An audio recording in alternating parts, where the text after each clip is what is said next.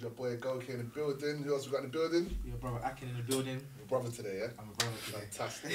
We've got a special guest in the building. Special guest, man. Sanmi in the building. Just give us a quick intro. Who are you? I'm just a little boy from Nigeria. We'll get into that.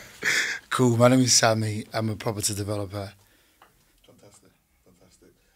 We're going to get straight into your story because we're in Rehoboth today. Fantastic building, but we'll get into that. Before this became anything, just take us back a few years when you first started, because like you said, you're Sanmi, a little boy from Nigeria. Take us all the way back to what's your background, where did you grow up? Start there, I guess. Yeah, I grew up in one of the best countries in the world, which shout out to anyone from Nigeria listening to this podcast. From Lagos, Nigeria, moved into the UK when I was 19. Okay. Got my first job in McDonald's. Flipping burgers, and now a lot of articles have gone out about me from flipping burgers to flipping properties. So a very interesting story of having to work hard to see that I can achieve what I've been able to do today. But this all still comes from the grace of God, and now God has helped me on my journey of being what I'm currently doing. Okay, cool. Taking it back there, so you said you came from Nigeria, you're flipping burgers. Now, how did you even, from flipping burgers, what was the next step? And did you go to uni? Was it... When did you move to the UK as well? It was, I think, probably now, it was like 20-something years ago. I can't even remember. Wow, It's been a long time. I remember my first ever coming into the UK. My sister had a salon in Peckham. And Peckham back in those days was notorious for a lot of stuff, and people were very mindful of not joining a gang and being involved in stuff. And my sister was saying to me, you might need to learn how to be a barber. I thought, this is not going to be me. There's no way. A barber. Yeah, there was no way. And I remember a guy coming into the salon.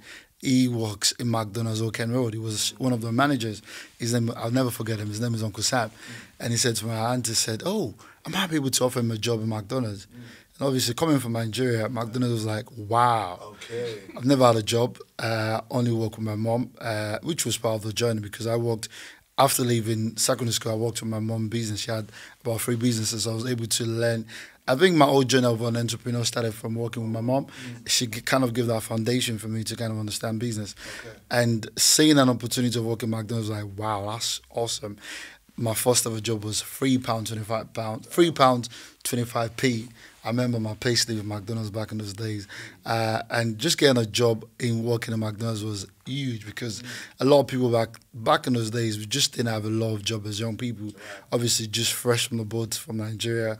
I was still speaking like Collins, Sodok, Southwark, all of those kind of stuff that you had to, and learning all that. And having the opportunity of, McDonald's was a basic start for me. And because I knew where I was coming from, and something that I would always say about what has helped me in my journey was the faith aspect of me knowing that I needed to see that McDonald's was the start of God's plan for me.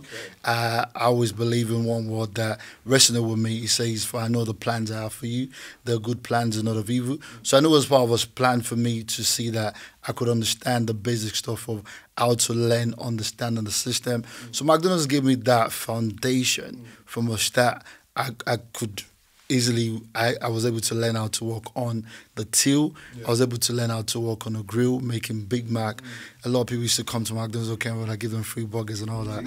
It was funny because there was so much to learn. And within like 3-6 months, they were speaking to me about making me an assistant shift manager. There's a lot of process of me coming in to become a manager eventually. But I knew where I was going. I knew McDonald's was a start for me into getting into my first ever job, and that was how the journey started for me in McDonald's. That was my next question, what you was about to touch on. So would you say when you was in McDonald's, did you see who you are today back then, or was you able to kind of visualize where you was going, or it was just a case of, I know this is God's plan, I'm just going to keep pushing?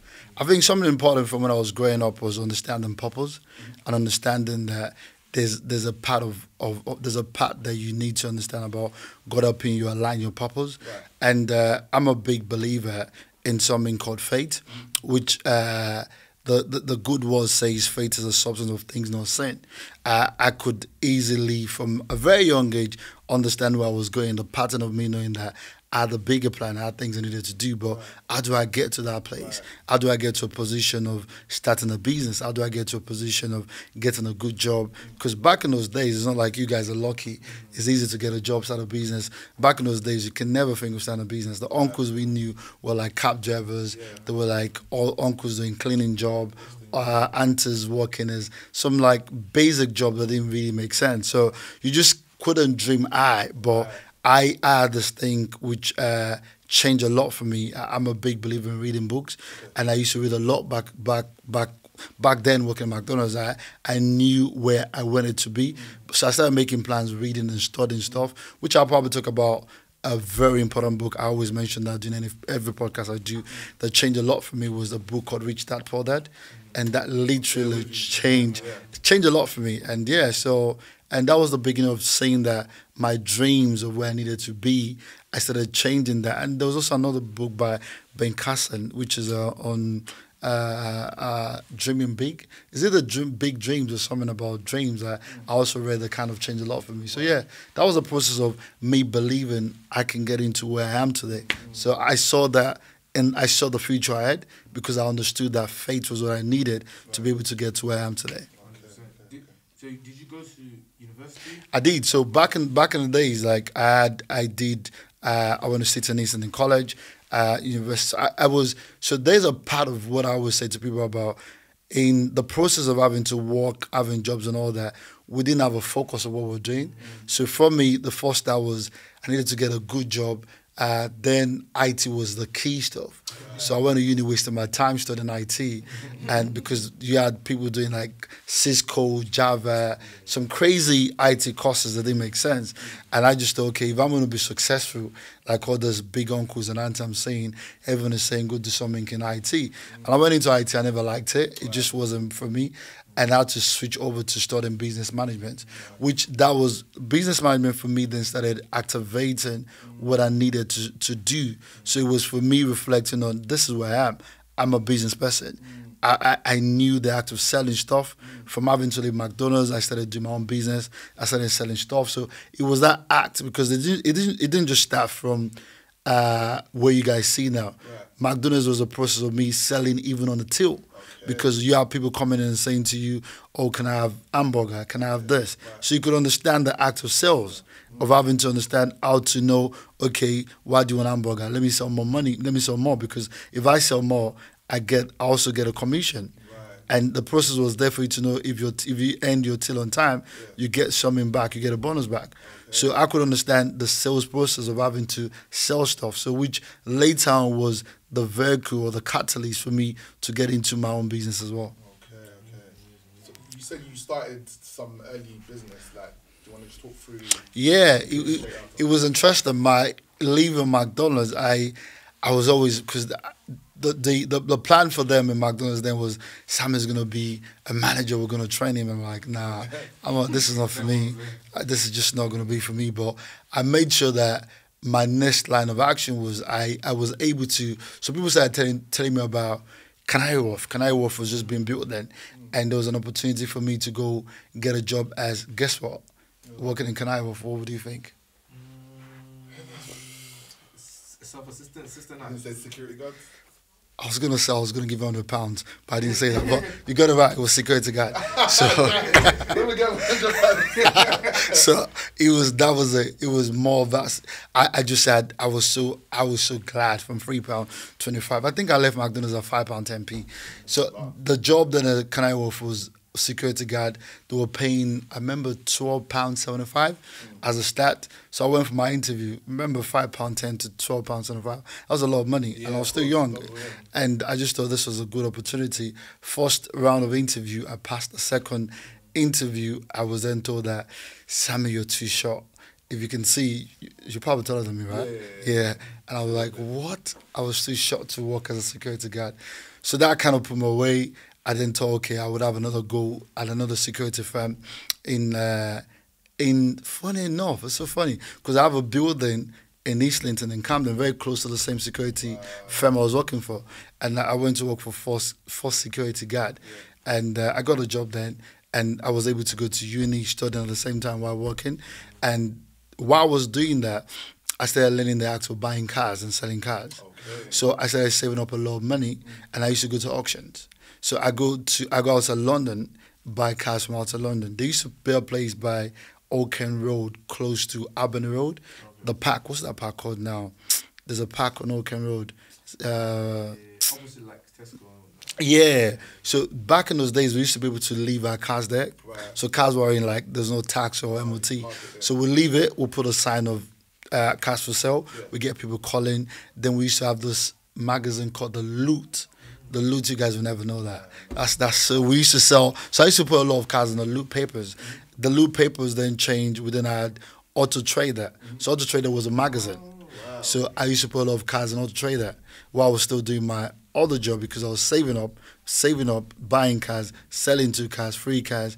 I remember the car that changed it for me was a Volkswagen. I sold one Volkswagen and I made about £17,000. Wow. That was huge. That changed a lot for me. Wow. So in my selling cars as well, then something else I was doing was I was also selling laptops. So I had an uncle of mine that I worked for. So a bit of my IT background came from him. I used to work for him in Norwood Junction, 6 I Street, Norwood Estate 25. I remember that, and I then started learning how to. That was when laptop just started coming into the UK. Apple laptop. I bought one Apple laptop and I made a profit. It was crazy profit.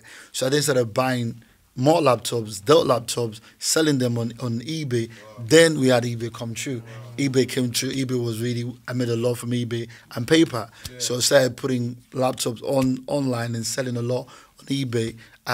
Internet changed a lot because that was the easy way for me to start selling stuff, and I started selling, buying and selling and buying and selling. Wow. Then moved over to a great opportunity in Nigeria.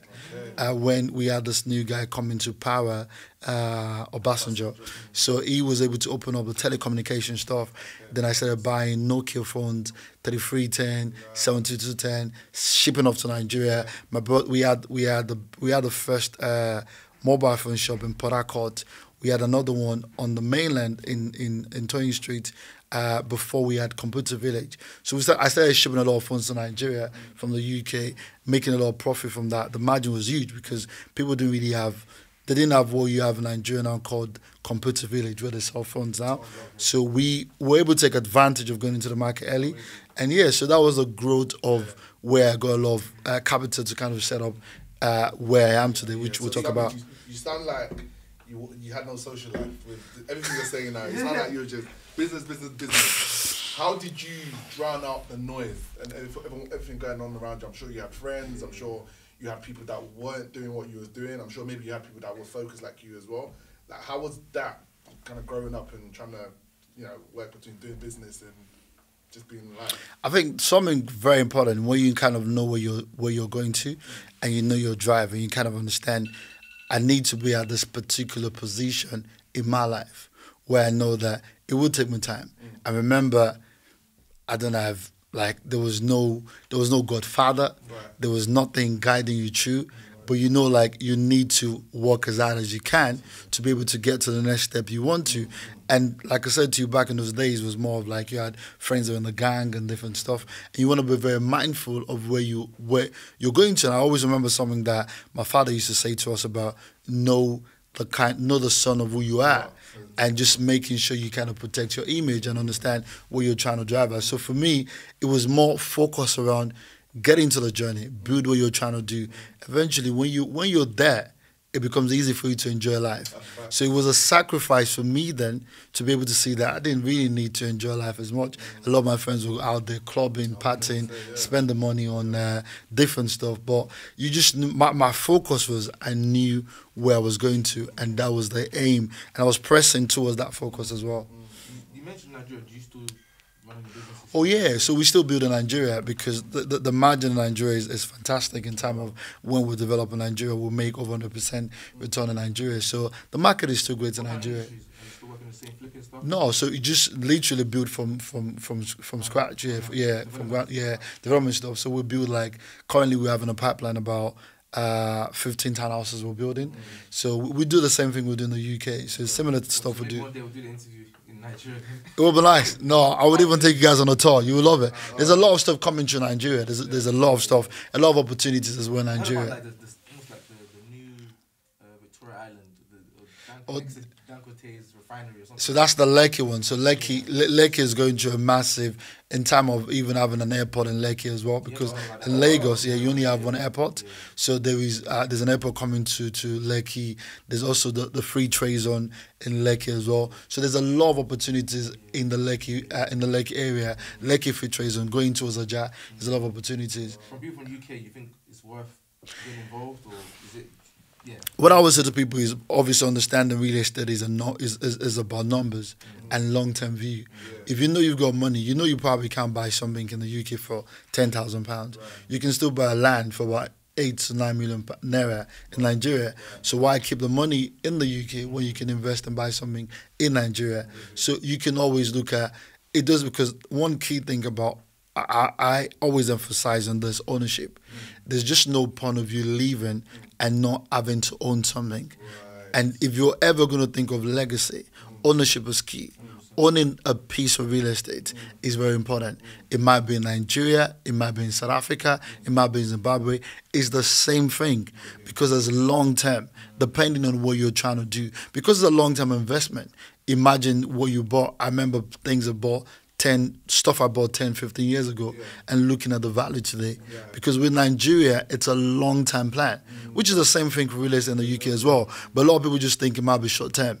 You just have to have different structures and different ways or plans of what you kind of think about. I guess the main question people have from UK people going there is just the element of trust. How do you feel about that? Do you think it's changed? Is it better now? I'll say this because I'm very I believe in a new Nigeria, and I believe that we are the people that might be able to bring the change as people from the diaspora that understand structure system. We've been able to see that this thing works in the UK, and we can be that change. And gradually things are changing because we can see that most of the old politicians they're going to pass away. They're getting older. The new generation have something to give back to Nigeria. So in terms of understanding that systems are being put in place, people are now like, the Instagram has opened a lot of stuff. Technology has changed a lot. Social media has changed a lot of stuff. Because people that probably didn't have the knowledge, the basic knowledge, are having to see how things are. So eventually what you're going to see will become a revolution where people think, we need to have the same thing. We need to have a better life. I don't know if you guys know about the NSAS protest. So those are the kind of revolution that would take place and bring about a change. So for even people listening to us today that might be young, the opportunity lies in where you come from. Most of us, or some of you are born in the UK, we were opportune, we came here, we had whatever we had our life, we had to build up to see that we get our British passport and all that. But you guys are lucky. No, I was born in Nigeria. Oh yeah, he's born in Austria. I was born in Nigeria, so if you look at it well, it's always about, even if you have a British passport, they would always still mention where you're from. Either you're Indian, either you're African. Exactly. So it's always important to remember where you come from and see what value can I add. So I always take people back to Nigeria and show them opportunities. There's a lot of opportunities. You've got mineral resources, not just real estate. There's so many opportunities, and that's a massive one. That's a massive industry. So understanding there is a lot of opportunities from agriculture, tech, even music. There's so many things coming through. And in the place of, look at the numbers, you have over 200 million people in Nigeria. So just look at the numbers. And what I always say to people from a good case study, anytime I fly to Nigeria, on the flight, we'll probably have a minimum of about 20 white people going to Nigeria. So why are they going there? If you go to Nigeria, you see the Chinese people. They've got their own places in Nigeria. This will understand opportunities. And it's high time for young people, for all the people that are not seeing it, to start to learn and understand there's massive opportunities. We took advantage of opportunity over 15 years ago, and it's worked really well for us. Yeah. I mean, look, we're on the Property Strategist Podcast, so we want to talk about property. So, I want to know about your first couple of deals that you did. Okay. Specifically, and how did you get started? Yeah, my first deal, I'll never forget that, was the lies of Queen Elizabeth line, which was Aberwood. I remember, so I was one of the first people to buy in Aberwood. And because what I used to do was I started buying off-plan properties.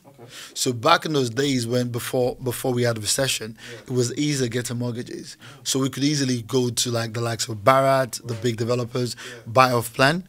So then I could buy like 5 properties and then sell it on. Some of them would get a mortgage. After like 6 months, we sell on. So there was always the opportunity. So that was where I started my residential property from. But in the line of the residential, I then started seeing opportunities in commercial, which is where we started going into commercial, which the journey still remained us, because while I was even doing residential, I was going back to Nigeria because I saw that I can do the same thing in the UK, in Nigeria. So my mind was centered around, okay, Nigeria, but there's one big stuff, because I always tell people about understanding the story, because it wasn't all pleasant. What people see now is like, oh, this guy has done this, has done that. But no, it wasn't so pleasant, because while we're still doing the flip of buy-to-let and offline properties, I was still trying to find and identify something key, which is purpose. So I was still, remember I said I was in a lot of businesses. I had the telecommunication, I had the printing press. So I was thinking businesses like this. I was making money from the UK. Let me invest in this, let me do that. Direction and purpose of what I was doing, because what I was doing there was trying to do a lot of business. And when people say to me, what do you do? I'm a businessman. I do a lot of stuff. I buy, sell, I do this, I do that. But I didn't start understanding something that was important, which is called purpose, and which a lot of people don't understand. Even in property, you need to understand your purpose in property. Because if you don't understand the purpose, you're just going to be copying everyone. So he's doing HMO, he's doing rent-to-rent. Oh, that's another thing I need to do. But if you understand your purpose, you become different. And I was able to get someone that was a mentor, which is a guy called Miles Monroe. He's passed away now. So yeah. Oh, I listened to a lot of his videos. That's a big inspiration for me. He was that for me. It was my mentor from Foul. Wow. Because I was trying to identify my purpose. Because remember what I said, it wasn't clear. Because I was doing a lot of stuff. Selling, coming from the background of selling, you just think I'm a businessman. But that wasn't the purpose. So I then had to start listening to Miles Monroe, understanding my purpose. And from there I was able to identify, because it's like saying now, if I'm going to ask you, if I would meet you as Goke or Aki and say, Goke, and I want to save your name on my phone, I need to think about what you do. Because it's easy for me to say Goke Property Podcast. Simple, because I know you guys are, that's what you guys do. But if I meet Sammy that does a lot of businesses, I don't know, who is he? Sammy, business guy, London. Like, it just does, do you understand? And I started identifying that I needed to get that clarity. And in the place of what I said to you, remember, the biggest stuff is still my faith. I was able to find the understanding of my purpose in a place of prayer, where after listening to the likes of Miles Monroe, I had to then started kind of searching out what God's purpose was for me. And that was where I was able to get clarity. I was moving back to Nigeria to continue my real estate venture in Nigeria, but the purpose then came from identifying commercial properties.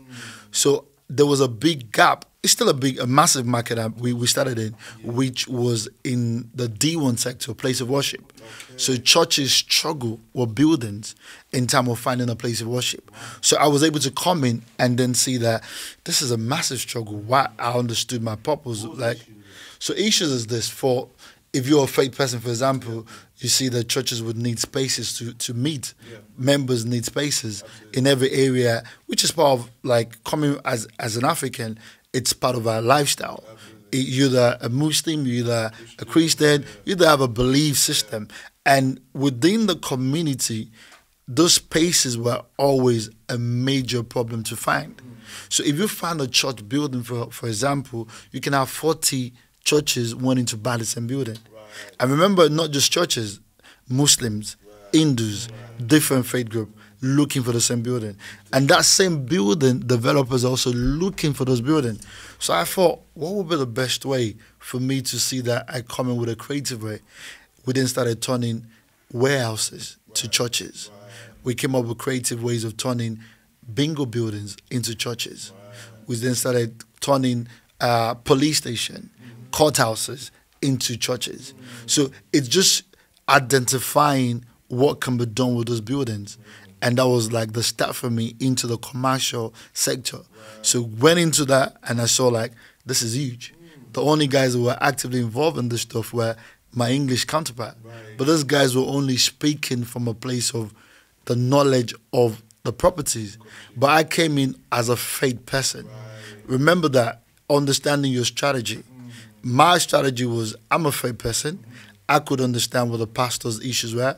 Pastors would speak from a place of faith. I could understand faith, and I could understand the reality. So telling them, okay, faith without work is dead. So in time of pastors saying, God has told me I want to buy a building, it's £3 million, but we need to pray, we need to find this money. Pastor, the first thing my English counterpart would say is, where is the proof of fund? And the pastor is saying to you, I'm praying for it. I'm praying for it. I'm praying for it. It's going to come. It's going to come. It's going to come. It's going to come. And I started educating them. First and foremost is the education, which is part of the journey for me, which I kind of realized was missing in the community. So I started educating them. Let's put your finance in place, your savings in place. You can have creative way of getting members to save towards this building. If you own a building, it's better than you renting. Because what we have in our community is we rent a lot. We don't understand the process of ownership. So I started educating them on how to put those structures in place. And that was the beginning. From 3 clients, we're able to have 3,000 clients. Wow. So that was like the huge growth. From there, we then moved into investment, where we started buying stuff ourselves and then development. With the churches, was it then you're sourcing? So I started as what you classify in the world of property as a sourcer. So sourcing those properties, commercial, commission from each one that exactly. So there was commission structure of about 2.5%. So imagine selling something for about 5 million or 3 million. We're able to do that. So I was able to start getting instruction. And what I did that was different was I was able to make the pastors understand what my calling was. Which is, this is what I'm doing this. I'm here to support you. I'm here to help you. I'm here to make things easier for you. I'm here to engage with sellers to make sure that your best interest is represented. So a lot of people saw that this is different. And this guy is a faith person. I remember, you look at my name, Sanmi Adegoke. He's Nigerian. He's our brother. He's our son. He's going to look out for our interests. So that was the step of kind of getting into that in supporting them. I think that number one, I feel like it speaks to the audience, because a lot of people talk about making money and all stuff, but you know, if you can make money and make impact at the same time, that's a very special thing you can do. You know so you need to find that gap in the market and be able to do that. That is, it makes sense. That's right. It's obviously finding what people would remember you for as a solution provider.